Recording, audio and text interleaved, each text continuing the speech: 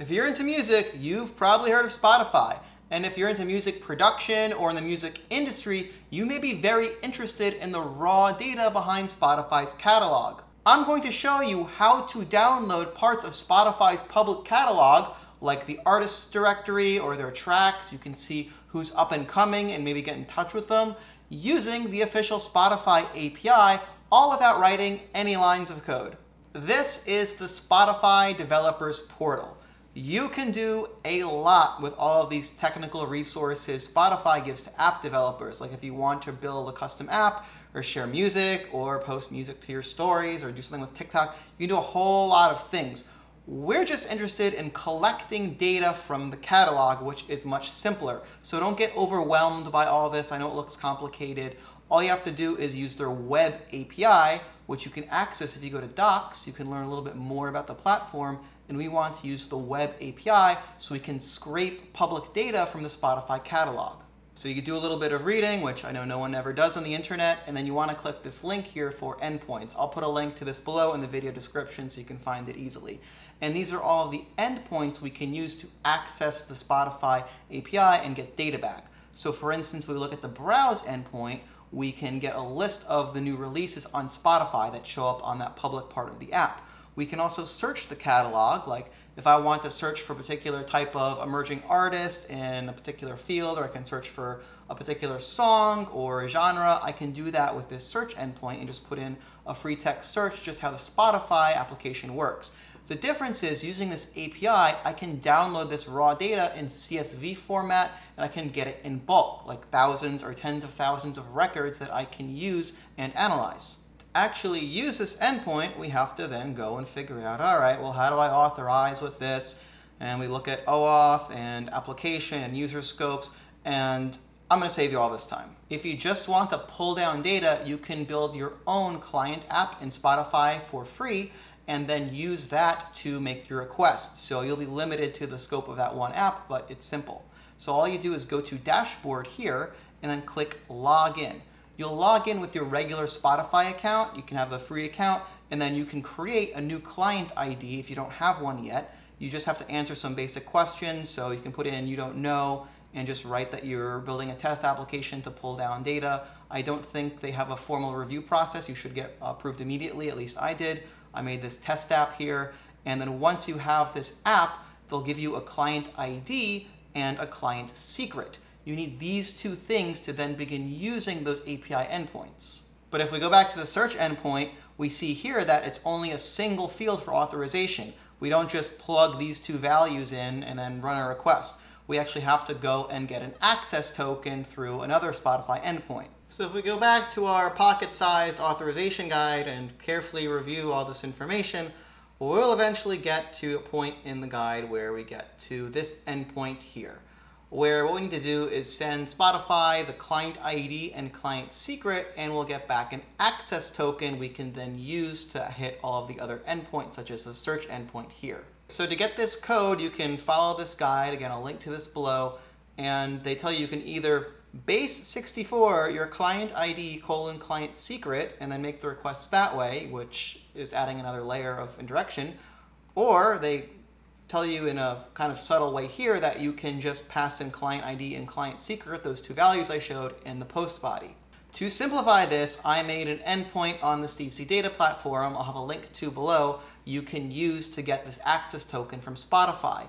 It reconstructs the URL in this documentation, but instead of all this text, you can just put in your client ID and secret here. It'll build the URL for you, and it will give you the curl command you could run on your own computer, or you could run it via the Steve C Data platform. Now I've entered my client ID and my client secret from the dashboard, and I can hit submit.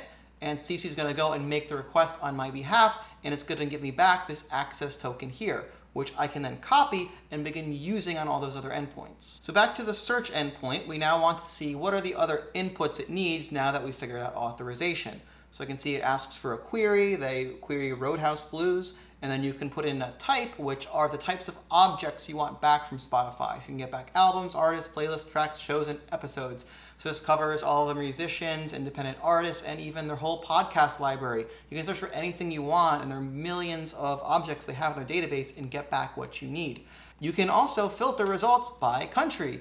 Maybe you're looking to find new up-and-coming artists in your country. You can plug in the country code that you want to get results back for, and Spotify will limit the results for that. You have to read these disclosures. Sometimes it doesn't work for certain types like playlists it won't apply to, etc. But you can read the documentation and act accordingly.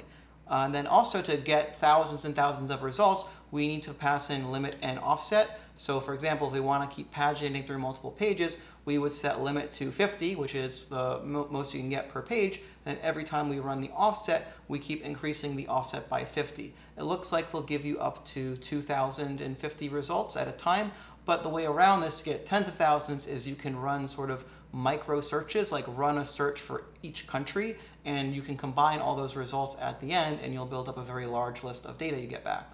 Let's do a quick demo. This is another Steve C Data endpoint that I made. I'll have a link to all this below. And full disclosure, I just so happen to own this product. It's a paid product, but it will save you time from writing any code. So let's say I want to search for hip hop. I just type in the query here. This corresponds to the query here. And like I mentioned before, you can do more advanced queries. You could put it in quotes if I wanted to search for this exactly. You can do other more advanced field filters like search for an album name, for example. So you can follow this and plug whatever value is in over here. And then the Spotify access token I get from the response of my other request. So I'll just copy this here, paste it in. Optionally, I can specify a market, like I only want results from the US. I just want the first page, and here by default, it'll give me all objects back. But let's say I just want to get artists back. I just type in artist. You can see the possible inputs you can put in here, separate them by a comma. Then if I hit execute, Steve will go and make the request for me. This is the raw data that Spotify sends back to you. So if you're writing your own program, you would have to deal with this. And you can see it gets very nested. They repeat the same image 3 times over and over. So you have to go in this array and figure out which image you want. So, this is great. They give you 3 resolutions, but most of the time you just want, say the first one, the highest resolution for you. So what the Stacey platform does is it automatically flattens all this up and transforms it into these collections. You can then just download as CSV files. So for example, here are all the artists it found, and I can just download a CSV of all of them. I can look and I get the follower count for each of the results back, and maybe I only want to find up-and-coming artists. So I can look for people with, say, under 1,000 followers, like this person. I can see their name, and I can also look up more information about them on Spotify using the artist ID, which I can just copy over here. And if I go back to the Spotify API, I can see that I can look up information about artists once I have the ID. So I can get more details about the artist, I can get all their albums, or I could even get their top tracks for a given country. Here's this endpoint on the Steve C Data platform where I can just put in the artist ID, enter my access token, and the default country is the United States, but I can change this to other countries and it will show me the top tracks for only those countries instead. Run this real quick, and we got 10 tracks back. It gives you back, I guess, 10 at a time, and I can see more information about them. So I can even preview this track.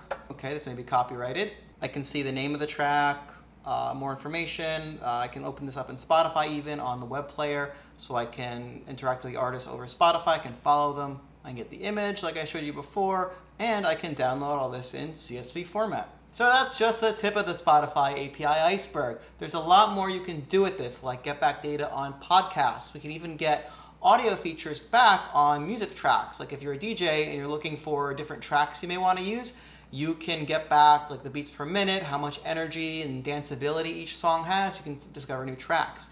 You can also find contact information for a select few artists who have external URLs, as Spotify calls them. Let me know in the comments what you want to see, what data you want to get back from Spotify to help you out either in your music consumption or production, and I'm more than happy to make more videos. And remember to like and subscribe and leave me a comment. Thank you so much for watching, and stay data-driven.